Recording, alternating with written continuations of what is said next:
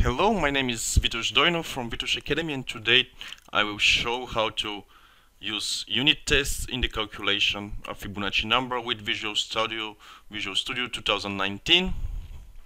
So pretty much we go to File, New, Project, Console Application.NET Core.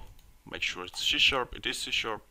It's also written here C#. So we click on Next and we name our project name Fibonacci with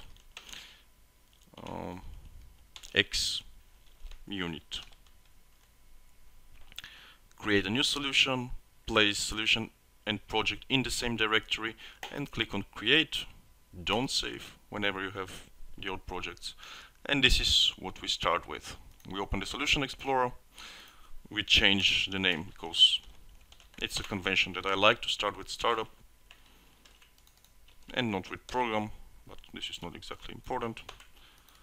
And delete the hello world that comes from the .NET Core solution. Oh, I somehow deleted the startup. So about Fibonacci, this is a sequence that has the following ruling. Every number of this sequence is equal to the sum of the previous two numbers. So pretty much the first number is 1, the second number is 1, then we have a 2, then we have a 3, and the fifth number is 5.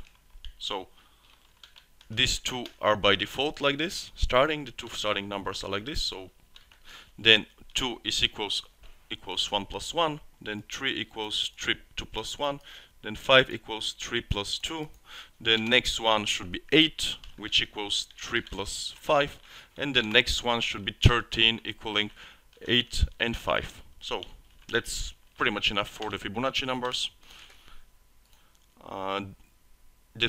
What we should do now is creating the Fibonacci class. It goes like this. Fibonacci CS, and it's called class Fibonacci. We'll make it public. And we would start thinking what to do now. Of course, now in the Fibonacci class we need a function that calculates Fibonacci and returns. I would make it return a long actually. So I'll call simply calculate. As far as it's in the Fibonacci class, calculating can be only one thing. And in our case it would be only one thing. Okay, it's underscored in red.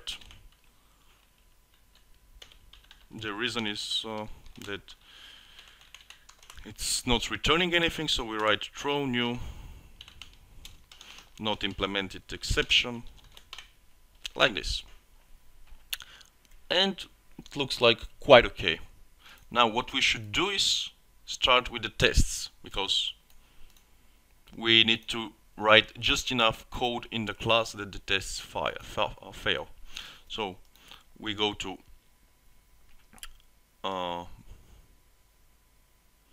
tools and we search for NuGet packages. NuGet packages is of course not in tools, but it's in project managed NuGet packages, and we click on browse, and on browse we look for xUnit. We look for the one with the most downloads actually, although that's a bit different I guess. Anyway, this with the 42 million downloads is quite okay. Installing the latest stable version, and it is here. So we go here and we say add new project. We write xUnit. We select the language in order not to install a VB.NET language, or what was the rest, or the F#.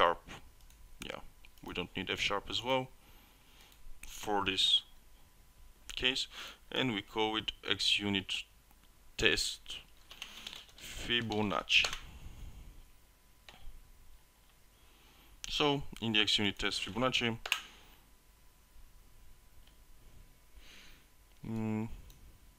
I'll leave it like this. Unit test 1. It's a good name as far as we won't write more than one. It's okay.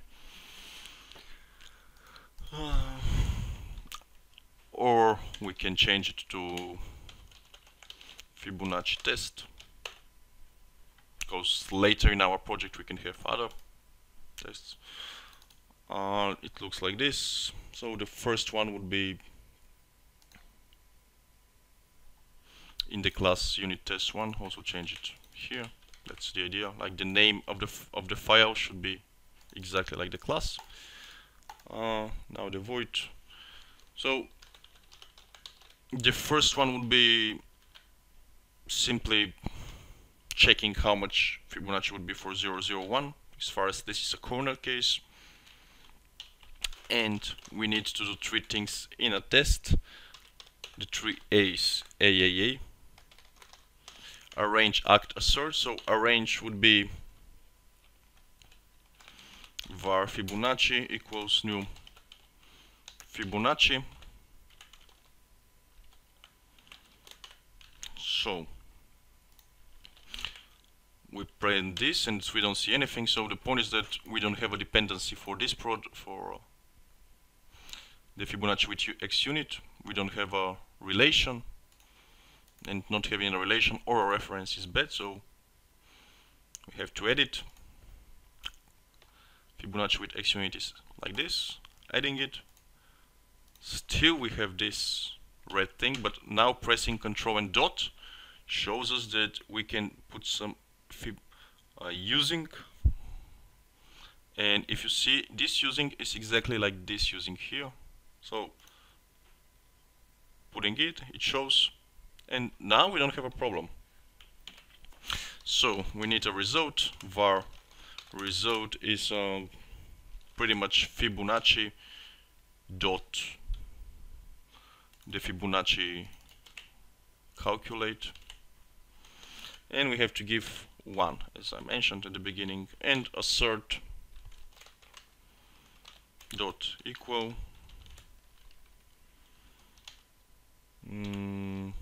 result is equal to 1. Okay, what it doesn't like?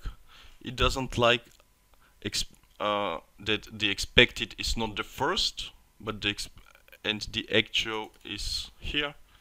Like the idea should be that actual is the left one and expected is the second one. So as far as 1 is pretty much a constant, we can leave it like this. And this is our first test. Yeah.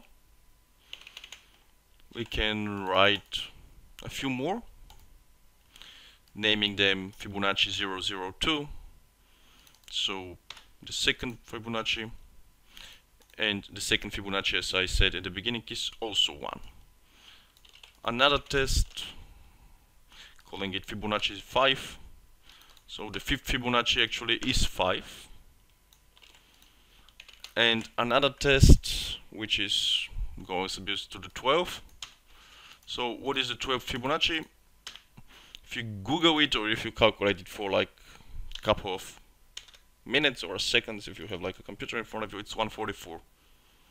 So these are my tests: 001, 002, 005, and 0012. Yes. What it doesn't like is the following, as you say here. Public method Fibonacci 005 on test class Fibonacci should be marked as a fact. If it is not marked as a fact, it would not be run as a test. Pretty much these are the rules. So what do we do now? The only thing we do is to go to tests, run all tests. Would all tests fail? Of course they should fail, because we have not implemented any logic. So running the Fibonacci tests, we go on tests, run all tests, and we wait a bit. This is what happens. Fibonacci 001 throws System not implemented exception on method on operation. System number 2 throws the same, everything throws the same, and we see that actually it in the test it shows us the result. So what we should go do now is going to Fibonacci and start actually implementing the things. As you see, we have 0 tests that didn't pass out of 4 tests. Visual Studio 2019 is helping us a lot here.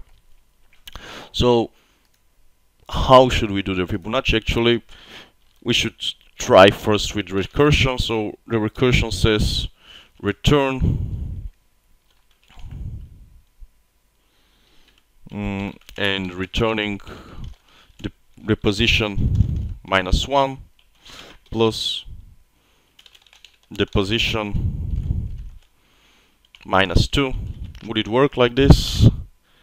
Yes, but there should be like also the end of the recursion, and the end of the recursion would be whenever we have the positions. So at the end we should make the position. So if the position is 0, then we would be returning 0. This is our case. Or if the position is 1, we will be returning 1.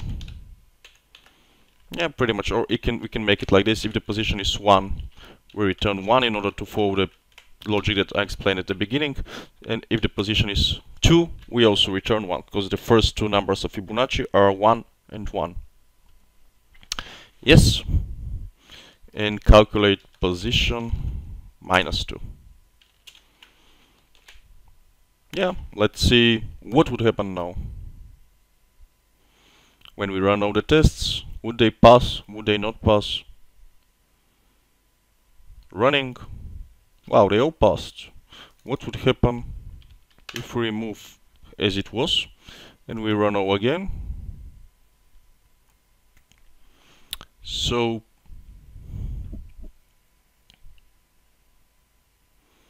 it works and it waits. I'm expecting really a stack overflow here or something, but the test should not be passing at all.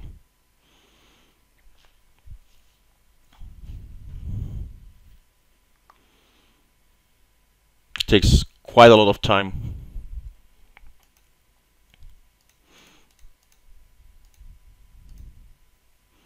So we are going to cancel.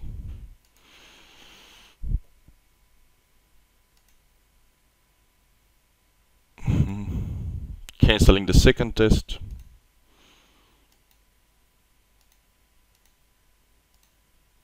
Would take a lot of time, so we are. Well, let's see, not position -2, but position -1. This would be easy. Run all.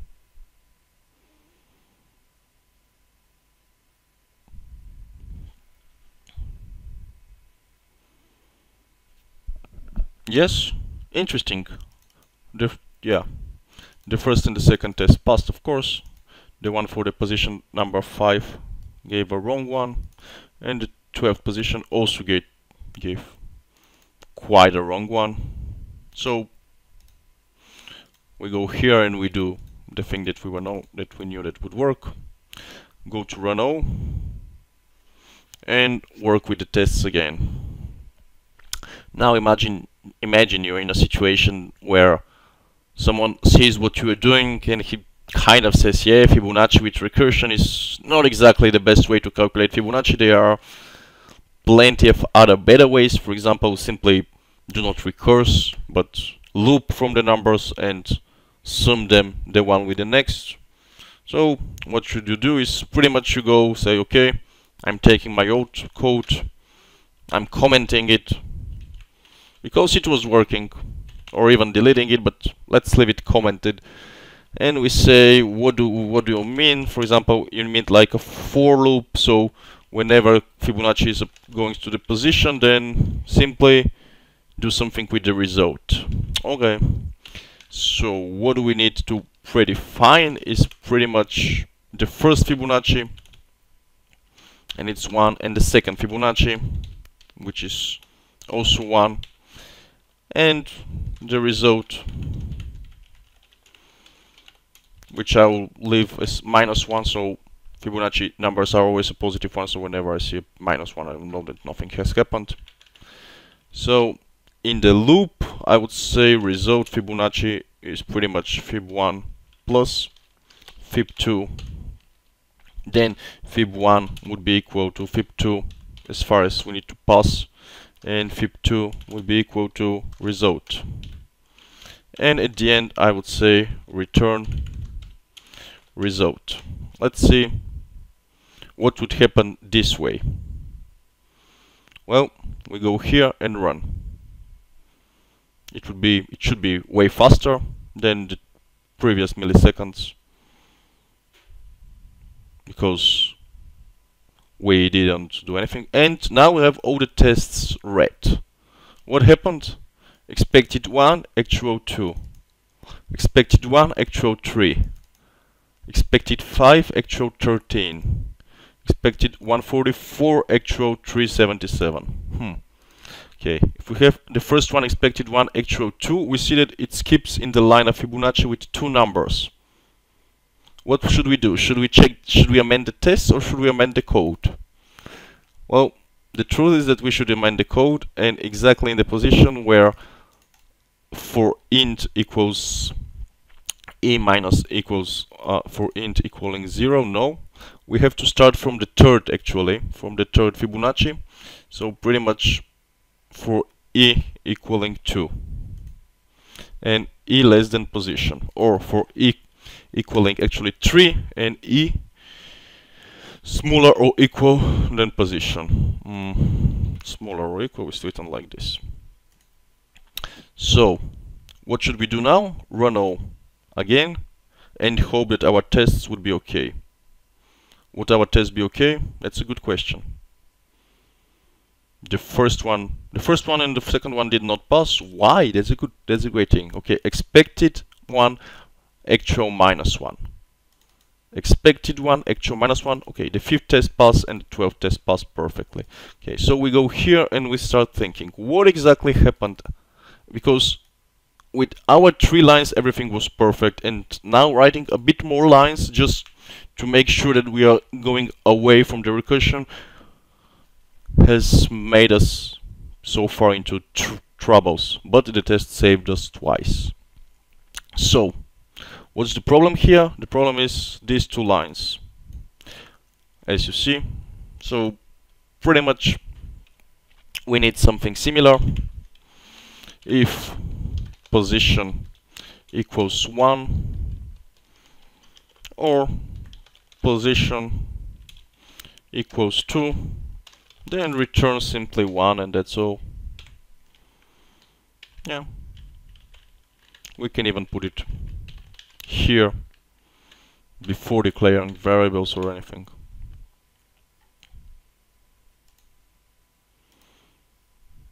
And we can say run all once again to see whether it would work.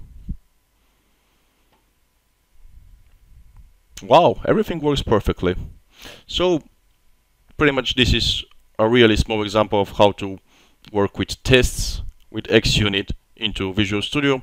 Thank you for watching, and yeah, have a nice day. Bye bye.